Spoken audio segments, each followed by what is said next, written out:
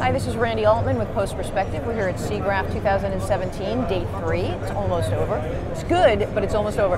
I've got Stephen from Massive, and we're going to talk about the latest version, and we're going to talk about horses. I'm going to let you. I'm going to let you dig in. Okay. So, well, first up, we've got Massive 9.0, and I don't like to go to a new number unless we've really got stuff to show people. And Massive 9.0, to summarize, is really kind of about two things. It's a lot about integration. So we've got this new thing called the Universal Plugin, which the reason we've done this is because we often get people saying, can we have Massive in Katana, Mantra, Blender, Cinema 4D, all these things, and we just don't have time to do them all. So I thought, what if we had a really simple plugin that anyone could integrate themselves into all these other things. So they could do the work. It's actually not very much work because I wanted to make the API so simple that all you have to do, at the minimum, all you have to do is just write half a dozen simple functions. And in fact, I've even given examples of those functions in an open source renderer that I've written to go along with it. So it really can't get much easier. And just to prove that it really is that easy, only about 2 weeks ago, we gave the Universal Plugin to Theory Studios, who are using Massive on Man in the High Castle, and within days they had it rendering in Blender and the agents turning up in Blender. That's pretty cool. So is that for the new season, or well, can't talk about? I wouldn't know, actually. Yeah. I'm always the last to hear about this stuff. Okay, so let's dig into, well, what else? What are some of the highlights of the new software? Right, so the Universal Plugin is sort of the main ticket for integration, because we always want to make it easier for people to get Massive into their pipeline or to improve their workflow. There's another thing is shader networks, so a lot of people do look dev and create all their shaders in some kind of shader network now, with all the renderers really going that way. But we originally supported the old RenderMan RSL approach, where you've got a shader, and it's about time that we sort of upped our game on that and allowed people to have exactly the same shader networks in Massive as they're used to doing in other things. And you can even import them from, say, Maya or wherever you're creating your shader networks and bring them straight into Massive and be able to integrate them into your agents. So that's a big workflow improvement, it's a big pipeline improvement. And there's a few other things there as well. The other aspect of 9.0 is big improvements on laying out the scene, because the scenes get bigger and bigger and people have thousands of agents all over the place, and then the supervisor will come in and say, oh, well, give me more, and then you have to edit all these placement generators and all that. So we added a thing called density slider, where you can just select all of the generators, and with one slider you can be increasing and decreasing the density of agents in the scene. So it kind of sounds like, oh, well, wouldn't you be able to do that anyway? But actually, when you're normally setting numbers of things, it doesn't work that way. So that was a big improvement. But there's many improvements being made to the placement, because what I really wanted to solve was escalators. Because that doesn't sound like a big deal, but especially now that we have Massive for Macs, and a lot of architectural visualization people are getting into using Massive to populate buildings and stadiums and malls and parks and all kinds of things. You are going to find escalators, and you need a very easy way to just plonk in an escalator and have the agents be able to use the escalators.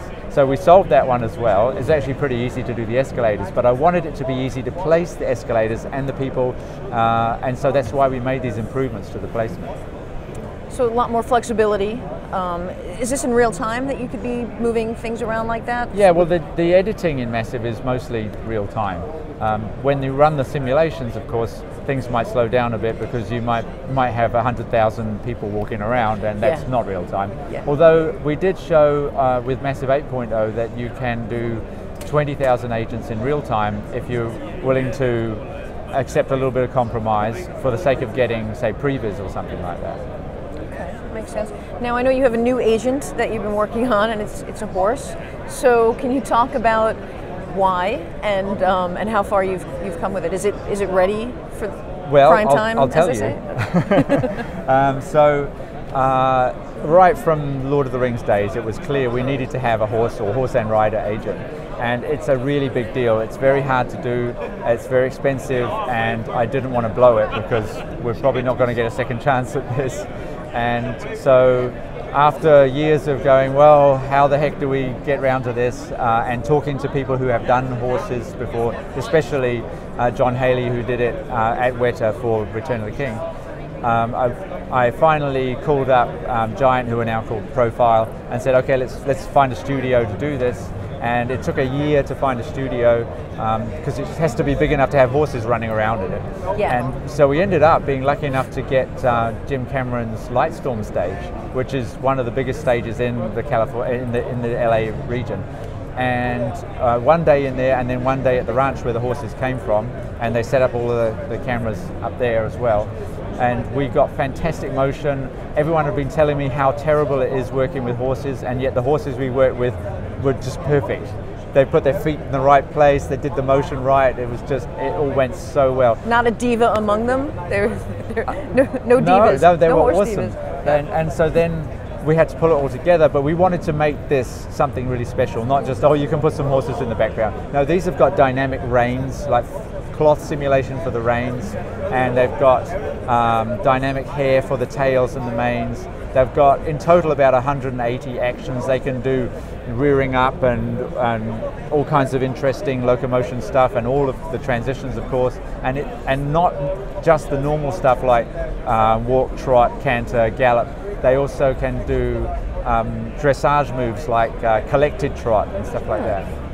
So that's available now if somebody wants to use them. If somebody needs it right now, we can give it to them right now, but we want to tidy it up a little bit first before we say it's released, but It's basically available. Very cool. Well, so other animals do you want to tackle, or is that that was the pinnacle? The horse is the big one, really, because there's always horses in things like Game of Thrones and whatever. Sure, yeah, and that's a big thing now. It's yeah, so studios go out there, they do some horse mocap that stays in-house, and it's a lot of work, and they only get enough motion for what they needed to do in that production. So there's little bits of horse agents in some studios around the world, but we really wanted to nail it and say, like, here it is, guys. You don't have to spend $100,000 doing horse mocap yourself.